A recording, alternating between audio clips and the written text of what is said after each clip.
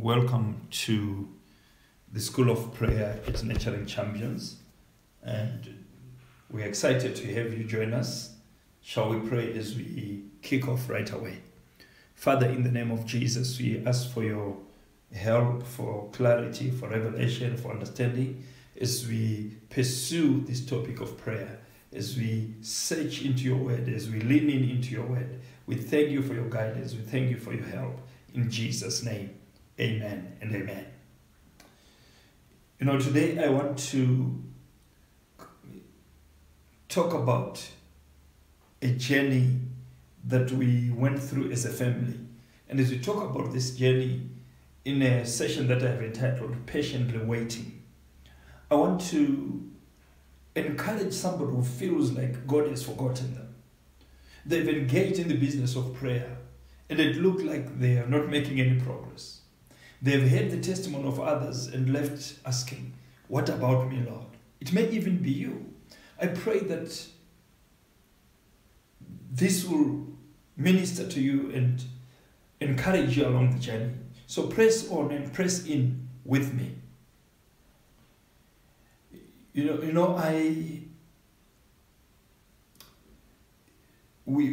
The Bible says in Hebrews chapter 6, verse 11 to 12, we want each of you to prove that you are not working hard. You are working hard.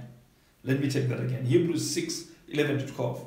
We want each of you to prove that you are working hard so that you will remain confident until the end. Then instead of being lazy, you will imitate those who are receiving the promises through faith and patience. I like that aspect. It says, I don't want you to get lazy. I don't want you to be lethargic. I want you to keep working hard. And I want you to remain confident until the end. In other words, remaining in faith, remaining confident, pressing into God when things are hard is a lot of hard work. But God says, I don't want you to be lazy. I want you to push on. I want you I want you to pursue. As you do, I want you to imitate those who, through faith and patience, have received the promise. In other words, there is need for faith and patience. There's need for endurance. There's need for pushing through. There's need for hard work. There's need to stay the course. There's need to keep pushing. So I want to encourage you today. I recall my wife and I stayed in a European country for almost 9 years. And in 98, we moved back to Zimbabwe after a prolonged stay. And we settled in our new home in Marondera. 4 years later, our situation changed. We had been working in Harare. The children were studying in Harare as well, but we were staying in Marondera. That is almost 75 kilometers between the two towns. And we recently had transferred our church membership to Celebration Church from the church where we were. And we started believing God for a house because we suddenly began having more and more responsibilities within the church that required us to travel late or to stay in Harare longer. So we felt that since we are leaving our home mainly because of the kingdom work, then God would give us a bigger and better homestead. We prayed and we believed God for 4 years for a better property in Harare so that it could facilitate our ability to serve God. And every year we believed that it was our breakthrough year. Whatever word of the year was given, we interpreted it in the light of our dream, and we were seeing it happening. And we held on to scriptures like Mark chapter 10, verses 29 to 30, where Jesus answered and said to them, verily I say to you, there is no man that has left house or brothers or sisters or father or mother or wife or children or lands for my sake and for the gospel's sake, but he shall receive 100-fold in this time, houses, brethren, sisters, mothers, children, lands, with persecution, and in the world to come, eternal life. So that scripture spoke to us. Really, when we settled in Marondera, we had no plan to move into Harare. I remember that even when we were building, people were saying, why don't you just set up your property in Harare? We said, no, we love Marondera. It's quiet, it's a nice city, it's a nice little town, it's comfortable, it doesn't have hassle, it's laid back, and we're excited. So we really loved that place. It was quiet, it was like a getaway home after the hustle and bustle of of the capital city, we would go into home and just relax and chill. So really leaving that house to us was really a sacrifice. And so we felt that God, this scripture spoke to us to say, we were leaving this house for the kingdom. Therefore we would receive 100-fold a better house. So we go to the scriptures, we fasted, we gave, we prayed, but nothing. We even tried fleecing God, but to no avail.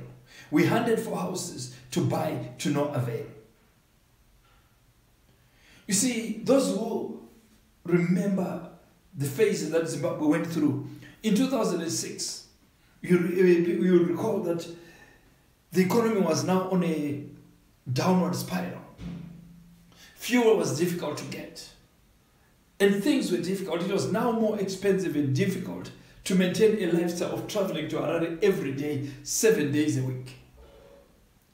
And so we finally made a decision to move into a rental property in Harare. This was a tough decision as it seemed like our faith had taken a hit. This was a temporary arrangement as a friend listed us a property that he was working on, that he was developing. So this move to Harare in our mind was a temporary stopover. We had moved from living in our own spacious home with large wild spaces to living in a rented property during a construction period. The owner was converting the property into cluster homes, so there was no privacy. There was lots of dust, but we were happy. We were thankful to God and to the owner of the property who had leased it to us in a very favorable terms. But this was not our dream. This is not what we prayed for. This was not what we were believing God for. And I remember when we were in 2007, when we had just been told by Pastor Tom to say, we want you to go and pioneer Celebration Church Bulawayo. I tried using that as to blackmail God. And I said, Lord, as a proof of your calling us to Bulawayo, provide the house that we need.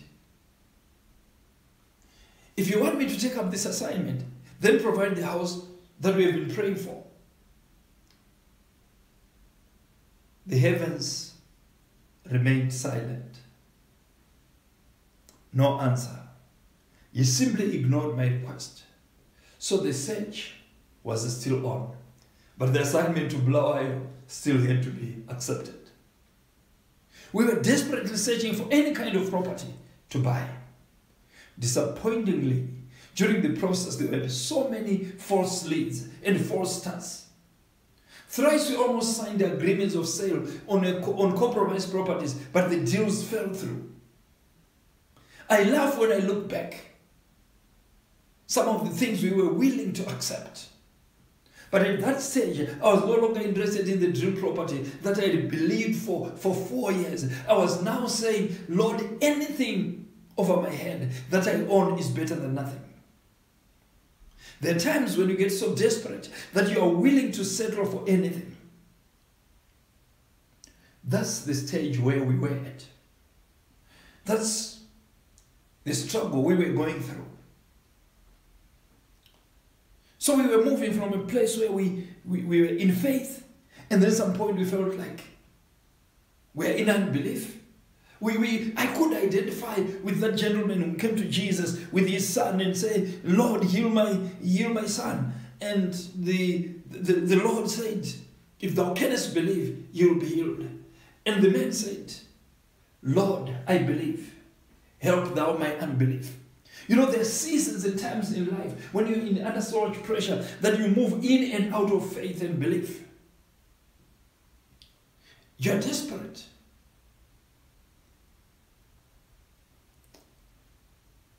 So Hebrews 10:23 says, let us hold on firmly to the hope that we profess, because we can trust God to keep his promise. But there was no evidence for me during this period of our desperation that God would keep his promise. So this temporal stopover made me realize that there are moments in the journey of faith when detours and temporal laybys will happen. Here are a few biblical examples. Abraham waited for the seed of promise and he detoured into Ishmael, unfortunately. Joseph was promised royalty and leadership and he had a detour in Egypt, through the pit, slavery, and prison. Moses was promised to be the deliverer, but waited 40 years in the wilderness, forgotten, forsaken, speaking his fellowship and his communication with these wild winds and scents and animals. David was promised the throne, but he had to pass through the wilderness, hunted like a wild animal, pursued by a rogue king while he waited for the kingship. Paul was called to ministry, but he had to be shipped back to Tarsus because he was an occupational hazard, and he'd be forgotten for almost 14 years. Almost as if God's call had failed. But I want you to know, child of God, I want you to know, champion, you are not forgotten. Even though God promised the Messiah, he waited for thousands of years, from Genesis 3:15 when he made that promise till Calvary. So detours and temporal labors will happen. But don't give up.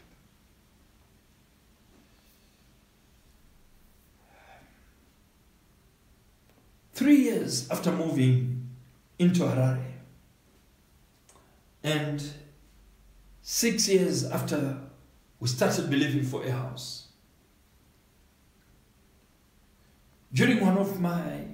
one day during those moments of desperation, my wife asked if I'd been to Faith's room lately. Faith is our daughter.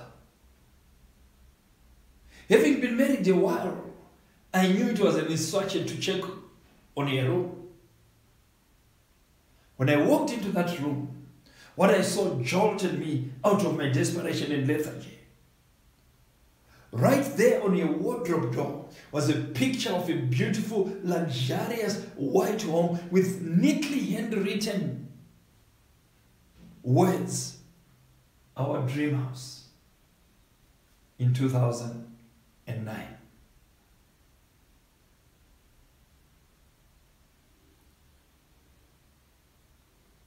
She had just gone through the Pacific Institute's visualization program. And Faith put out there a picture of her dream house. And Faith's vision reignited the dream. I said to my wife, it is time. Let's stretch our faith again. We remember that Hebrews 10:35 to 36 says, do not lose courage, then, because it brings with it a great reward. You need to be patient in order to do the will of God and receive what He promises. Do not lose courage, because it brings a great reward. We moved our eyes from the disappointment, from the frustration, and we understood we needed patience. So we forced, after having done the will of God, to pursue until we receive what He had promised.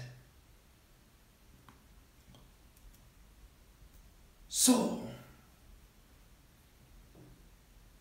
this was an interesting phase. Faith began to rise again.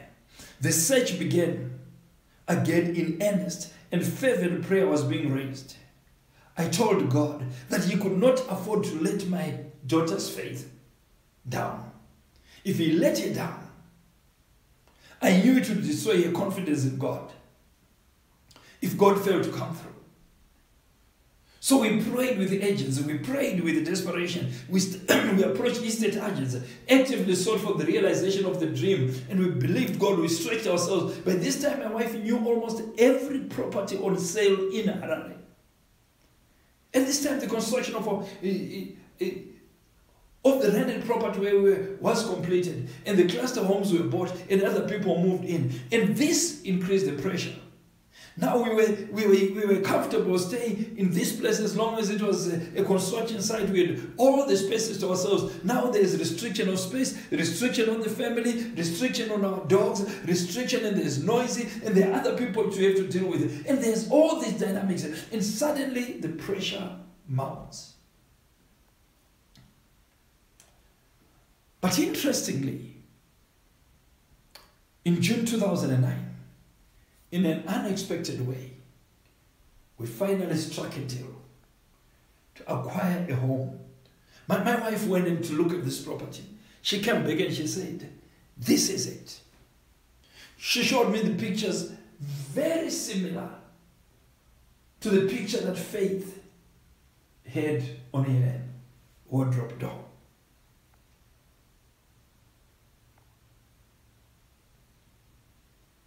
We struck the deal. We structured financing. We bought the property. After some hurried innovations, this was June 2009 when we struck that deal. After some hurried renovations, we moved in September 2009. What a journey. After many disappointments, false leads, false illusions, God finally came through. The dream came to pass after many tears, much fasting, and abundant prayer. After the business of prayer, after many sessions of spiritual warfare, supplications, the dream finally materialized. The process gave me perspective and taught me some principles which I want to share with you today in the hope that this will encourage you on your journey. You see, this is a journey. It's a battle. Pursue it. Don't give up. Lean in onto God.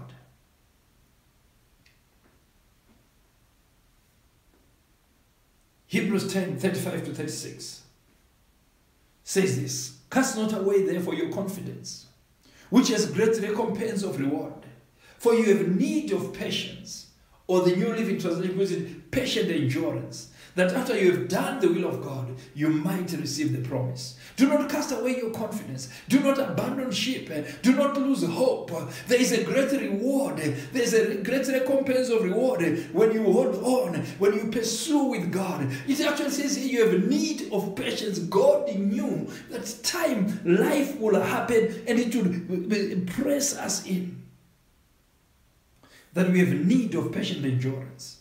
That after we have done the will of God, we might receive the promise. Hallelujah. So here are 7 principles I want to share with you today. Principle number 1. Very simple. We need patience to receive the fulfillment of God's promises. You see, it says after you have done the will of God, you have need of patience that you may receive the promise. You see, between doing God's will and your harvest is a thing called time. This is the place where patience is required. After you have sown your seed and your harvest time, there is a thing called time. This is the place where patience is needed. When you have prayed your prayer, you have sought God, you have pressed into God, you have put in your application. When you have done that, there will be time before the harvest time. And that's the place of patience. That's the place of endurance. You see, God promises to heal. God promises to prosper. God promises to provide. But He does not say when. He does not commit to time. That's why we need to be patient and wait. We need to wait for His timing. We need to wait for the fullness of time. Even when Jesus came, the Bible says in Galatians 4 verse 4, when the fullness of time had come, Jesus came. So there is a fullness of time. So you need to wait. You need to pay the price and wait. So we need patience to receive the promise of God. You need patience. You see, patience is defined as the quality of enduring pain, hardship, and annoyance with calmness. Think about the quality, the ability, the willingness to endure pain, to endure hardship, to endure annoyance with calmness, with pause. That's patience. And that's what we need. You don't need to be irritable. You don't need to be temperamental. Another definition says the calm willingness to tolerate delay. Remember we said there is a delay between having done the will of God and the manifestation of the promise. And that calm willingness to tolerate delay is called patience. We have need of patience to receive the promise of God. Another way to define patience is it's a form of perseverance and forbearance that allows us to respond to frustrating circumstances with grace and self-control. I love that. A form of perseverance and forbearance that allows us to respond to frustrating circumstances, to delays, to hindrances with grace and self-control. Hallelujah. Let's try another definition of patience. It's waiting long and expectantly for something. Not giving up on faith, holding on and pressing in. And the final definition is, patience is endurance, steadfastness, calmness of spirit, long-spiritedness during trying times. Let's try that again. Endurance, steadfastness, calmness of spirit, long-spiritedness during trying times. So, brethren, we have a need of patience when we have done the will of God for us to receive the fulfillment of the promise. Principle number 2. Whereas God lives in eternity, He works in time. And all God's generals are trained and nurtured in that space, in that place called time. So God is to step out of eternity into time. And so what we do in that place called time determines our harvest. You see, between the promise of God and the intervention of God is that space, that place I told you is called time. And how you handle yourself, how you behave, how you conduct yourself during that phase called time. Do you remember some people talk about having been in prison, they say they did time. That place of waiting anxiously is almost like a prison sentence. It's a waiting period. There's anxiety, but how you handle yourself during that time determines your harvest. Moses received the call and waited. Noah received the instruction to build an ark and waited. David, having received the call, had to wait. Joseph had to patiently endure contrary evidence. Paul patiently waited for God's timing. It seems to me there is always a period of waiting between God's call and God's commissioning, between God's promise and His fulfillment. During that period of waiting, be careful. Be careful what you say. Be careful what you believe. Be careful what you set your mind on. And during that period of time, you may also have some false illusions of grandeur, self-illusions of glamour. You may have mirages, and you think you got the promise and you didn't. See, what may look like the fulfillment of the promise may just be training ground. It may just be a mirage. But remember, God lives in eternity, but He works in time. He will step into time and meet you at your point of need. Principle number 3. Faith and patience are both required in order to inherit the promise. You need to mix faith and patience. Or let me put it differently, faith is patient.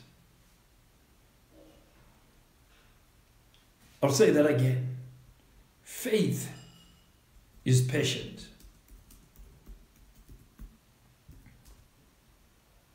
It is willing to wait for the promise of God. Listen to Hebrews 6, 12 to 15. That you may not be slothful, but followers of them who through faith and patience inherit the promises. Do not be slothful, but be followers, be imitators of those who through faith and patience inherit the promise. So to inherit the promises of God, you need faith and patience. It goes on to say, for when God made promise to Abraham, because he could swear by no one greater, he swore by himself, saying, surely blessing I'll bless you, and multiplying I'll multiply you. And so after he had patiently endured, he obtained the promise. He had to patiently endure after God had made a promise, because God swore by himself. God cannot lie.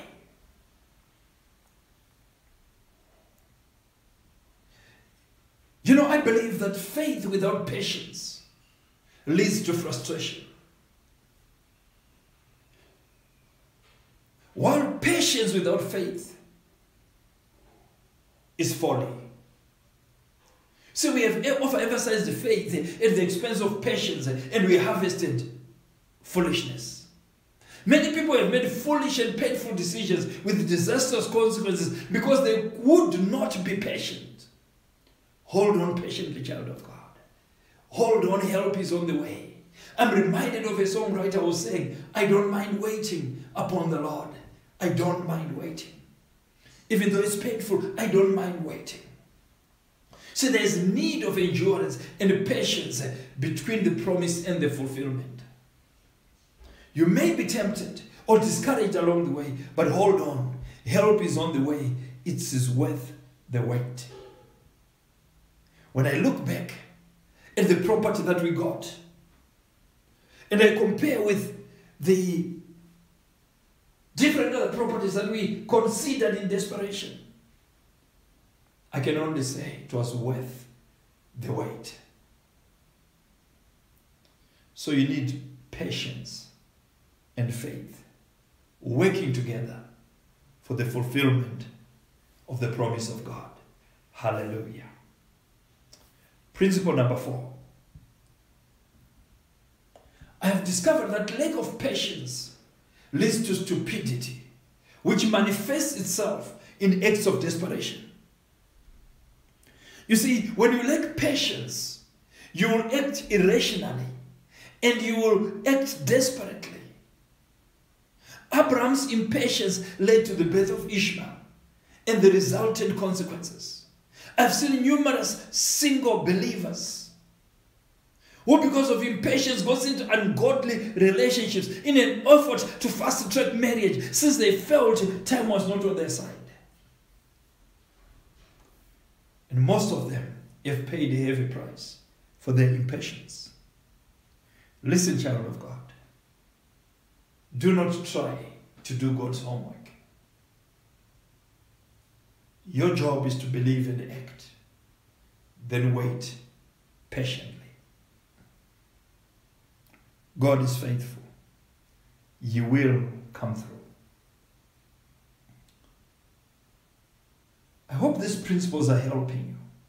I hope I'm speaking to somebody. I hope it's stirring again in you a sense of hope, purpose in pursuing God. Principle number 5. Patiently waiting for God and enduring the process called time allows us to mature and grow in character. Because God's aim is character development, not just the blessings. God is not just seeking our blessing. Yes, He wants us blessed. He wants everything to go well with us. But God is allowing you to go through that process, because that process is maturing you. That process is developing character. That process is a character development process. God is nurturing you. God is molding you. God is forming you. God is giving you endurance. God is giving you capacity to withstand. He is building your endurance muscles. James 1 verses 3 and 4 says this: for when your faith is tested, your endurance or your patience has a chance to grow. So let it grow. For when your endurance is fully developed, you will be strong in character and ready for anything. I love that. Let me give you James 1, 3 to 4 again. For when your faith is tested, your endurance, your patience has a chance to grow. When your faith is tested, your endurance, your patience has a chance to grow. So let it grow. For when your endurance is fully developed, you will be strong in character and ready for anything. Hallelujah. I have discovered that during that process of time, God is working in and on you. He is more interested in your character development than in your harvest. So I encourage you to cooperate with God. I encourage you to hold on. Whatever it takes, do not cut corners. Endure the wait. It is worth it at last. So press in, child of God. Don't give up. Don't be desperate. Principle number 6. Patience is a barometer of our faith and trust in God. Patience holds on to God's integrity and faithfulness. You see, the way to tell whether you have faith is whether you have patience, whether you have that calm endurance, whether you can wait with grace. Hebrews 10:23 says, without wavering, let us hold tightly to the hope we say we have, for God can be trusted to keep his promise. You see, patience says, Lord, I trust you to keep your promise. I hold tightly to hope because I hold on to this hope, because I know my patience is the barometer of my faith. It's an indicator that I trust you. I believe you to come through. So Hebrews 10:23, one more time. Without wavering, let us hold tightly to the hope we say we have. For God can be trusted to keep his promise. Listen to Romans 15 verses 4 and 5. Such things were written in the scriptures long ago to teach us. They give us hope and encouragement as we wait patiently for God's promises. May God, who gives this patience and encouragement, help you live in complete harmony with each other, each with the attitude of Christ Jesus toward the other.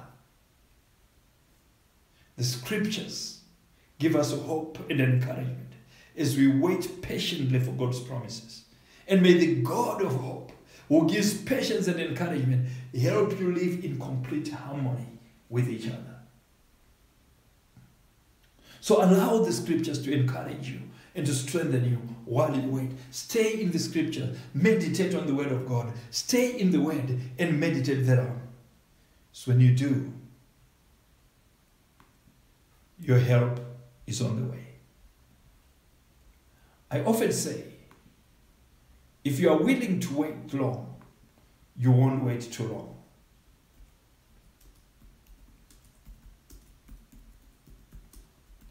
Say that again. If you are willing to wait, you won't wait long. That's the power of patience.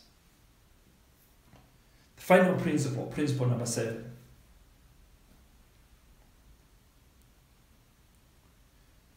God's patience should neither be taken for granted, nor be confused with his approval, endorsement of, or indifference to our sin.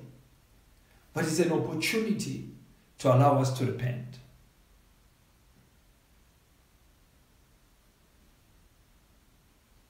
So when God is patient, even with some things that you are doing which are wrong, don't assume that is indifference. But rather, see God's patience. God himself is patient. He does not require of us what he has not done. God is patient. Romans 2 verse 4 says, don't you realize how kind, tolerant, and patient God is with you? Or don't you care? Can't you see how kind he has been in giving you time to turn from your sin? Or listen to another. I'm just emphasizing the fact that God himself is patient. 2 Peter 3:9. The Lord isn't really being slow about his promise to return, as some people think. No, he is being patient for your sake. He does not want anyone to perish, so he is giving more time to everyone to repent. So God is patient. He is asking you to take on his nature, to manifest his character, the fruit of the Spirit, that you are patient because he is patient with you. He has been patient with you. He has given you leeway. He has given you room. He has not judged you prematurely. God is patient. That's why he expects us to be patient. So, child of God, these are the principles we are talking about. These principles will help you as you patiently wait. And I want to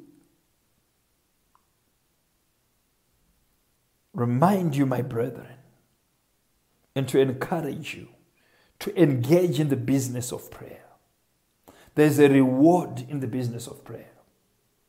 However, it remains a lot of hard work. Patience is required for the fulfillment of God's promises.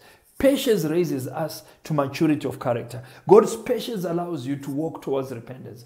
So may you see the fruit of your labors and be satisfied. And your prayers are making a difference. Let me just, as I close, just walk you through those 7 principles. Again, it's worth the wait. Principle number 1. We said we need patience to receive the fulfillment of God's promises.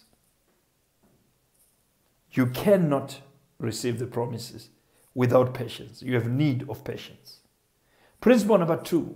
We said whereas God lives in eternity, he works in time. And he works within that space of time. And then what you do within that space called time will determine the nature of your harvest. Principle number 3, faith and patience are like Siamese twins. They are both required in order for you to inherit the promise.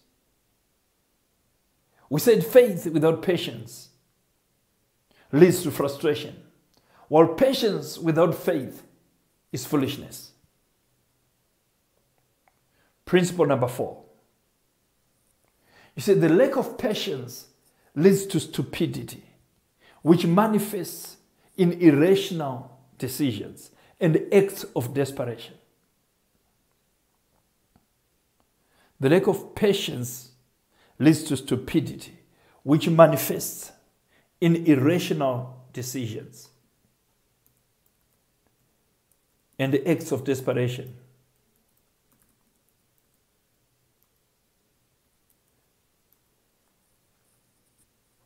That's why we need patience, to avoid irrational decisions, to avoid acts of desperation. Principle number 5. Wait patiently for God. Or put it differently, patiently waiting for God and enduring the process called time allows us to mature and grow in character. You see, that place called time between doing the will of God and the manifestation of your promise is the place where God is developing your character. So work with God. Cooperate with God. Remember James 1:3-4 says, for when your faith is tested, your patient endurance has a chance to grow. So let it grow. For when your endurance is developed, you will be strong in character and ready for anything. Isn't that powerful? Incredible promise of God. So it's worth the wait. Principle number 6. Patience is a barometer of our faith and trust in God.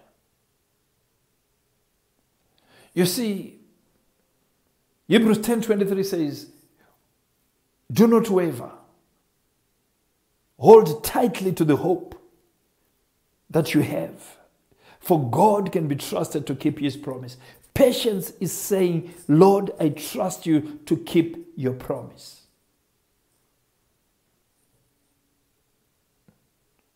It's a powerful principle. And the final principle, principle number 7,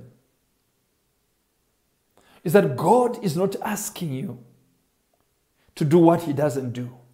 God himself is patient with you. He is calling you into what he is doing. God is not hypocritical. But we should not take his patience for granted. Because his patience is to give you room to repent and come into fellowship with him. So my beloved brethren,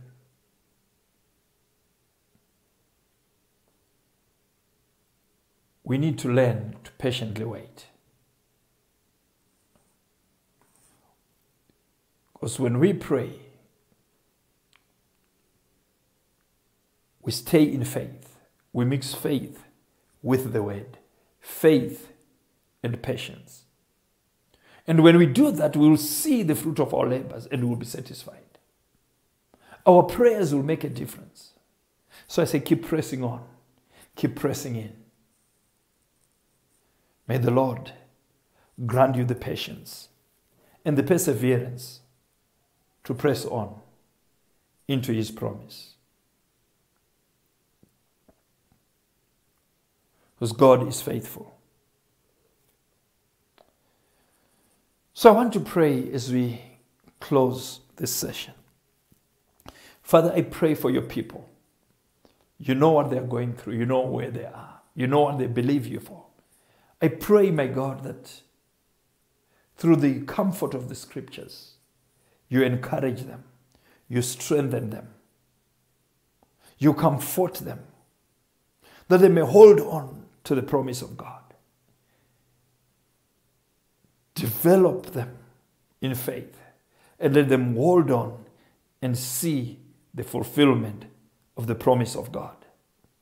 Father, I thank you that you are faithful and you are doing that which you promised to do for your people. In Jesus' name, amen and amen.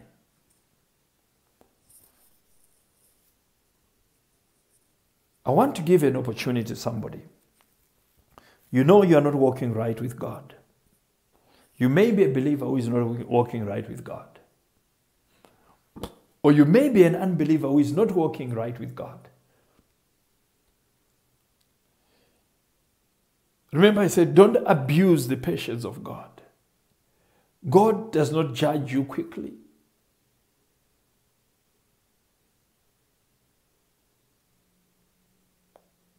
Romans 2:4 says, don't you realize how kind, tolerant, and patient God is with you? Or don't you care?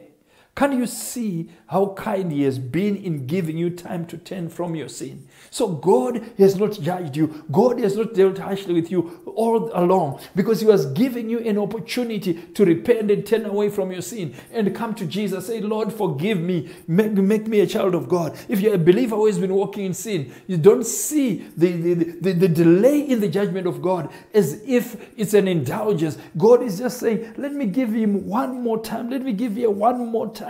Now I call you in. Will you repent and get right with God?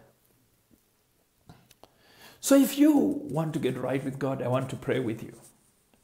So just join me as we pray. Say, Father God, I know I have failed you. I'm sorry. I repent of my sin. I turn to you as I turn away from that sin. Will you forgive me? Will you cleanse me? Will you give me another chance? I want to live for you. Satan, I reject you with all that's yours. I choose to believe on Jesus. So Jesus, I call you into my heart. Be my Lord. Be my Savior. I believe you died on the cross, shed your blood on the cross, was buried, and you rose again on the third day. And now you are seated on the right hand of God the Father as a living Savior. Save me from my sin. Save me from myself. Save me from my wickedness. Save me from the devil's hands. And make me a child of God. Thank you, Lord, for hearing me, for changing me, and for transforming me. In Jesus' name, amen and amen. If you prayed that prayer, God has heard you. He has forgiven you. He has made you a child of God. There's celebration in heaven because somebody has come back home. If you're a believer who was walking in sin, if you turned away from that sin, commit to walk in holiness and purity. The Lord will help you.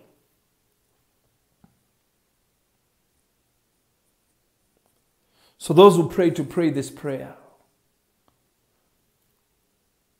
you have now become a child of God. He loves you. He wants to help you. We want to encourage you to fellowship, to study the Word of God.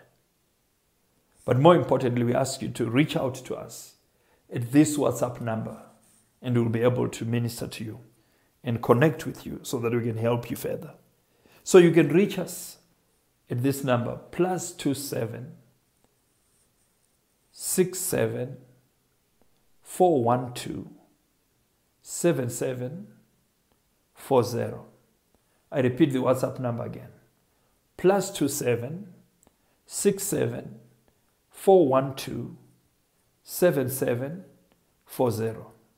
Just reach out to us on WhatsApp and say, I prayed that prayer during the Nurturing Champions prayer school. And we'll reach out and we'll help you. So friends and family, it's been a pleasure journeying with you on this journey. And we pray God's blessing as you walk into the fullness of His promise. May God show Himself strong on your behalf. This is Nurturing Champions tuning out. God bless. Shalom.